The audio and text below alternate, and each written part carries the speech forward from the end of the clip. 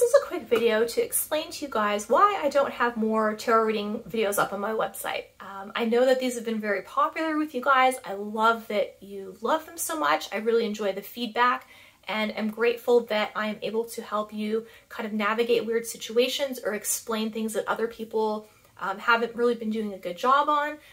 So that really is something that I appreciate, and I'm so glad that you enjoy them. However, a lot of people are like, well, why don't you just do more? We want more tarot. And while that's great, my thing is I'm really about more quality over quantity. I'm not really interested in making just a ton of videos just to slap stuff up here and get the algorithm going and all that sort of stuff.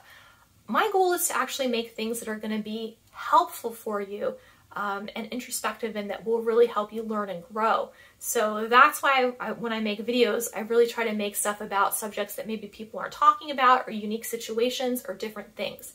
However, if there's anything that I'm not talking about that you think would be helpful to you, please reach out, send me a message, get a hold of me, and let me know. And I'd be more than happy to make a video for you on it if it's something that's within my area of expertise, whether it's in tarot or whether it's more in magic or, you know, shadow work or self-connection or any of those things. You know, I really am here to make what you guys want to see. As for the tarot videos, if you're somebody that's watching this and just really hoping for more, like, oh, I want more, where's the more?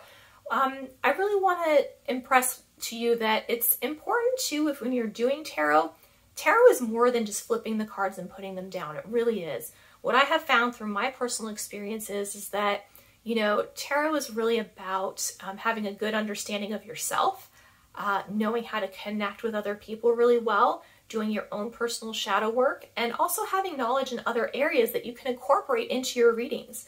You know, for example, I incorporate numerology into my readings. I incorporate different astrological events because sometimes it explains what's happening with different, you know, with people. It's how things are affecting stuff.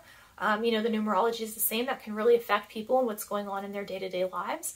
You know, I'm also well-versed. I might offer, you know, magic or rituals or other things to help, you know, empower you to get past these roadblocks and these things that the cards are bringing up for us, whether that's self-growth work, different techniques, stuff like that. So for me, when I'm watching, you know, if I'm learning tarot, that is something that I would suggest to you as well. Look at some of these other areas that are interesting to you and see how you can overlay that into your readings, because the reality of it is tarot's not really just tarot. It's not. You have so much more to offer than that. Now, that's not to say that you have to and you should, but I think there's a natural progression that will happen with your tarot readings over time, because you are a spiritual person and you will be learning and growing in that arena as well. So as you do that, your gifts will expand, your intuition will expand. You know, look for stuff on how to develop your intuitive senses, because that's going to help you access even more information than me just telling you how to read a sideways tarot card, right? You're going to be getting information from all these different areas from spirit that will help you give an even better reading than the one you're already doing. So I think it's really important too to have a wide like area of study when you're reading tarot, because you never know which direction things are kind of gonna go in that reading or how you might be able to be of service. So those are just some things that I really wanted to share with you. If this is, if you're just sitting here like, I want more tarot readings, I want more information, where should I go, what should I do?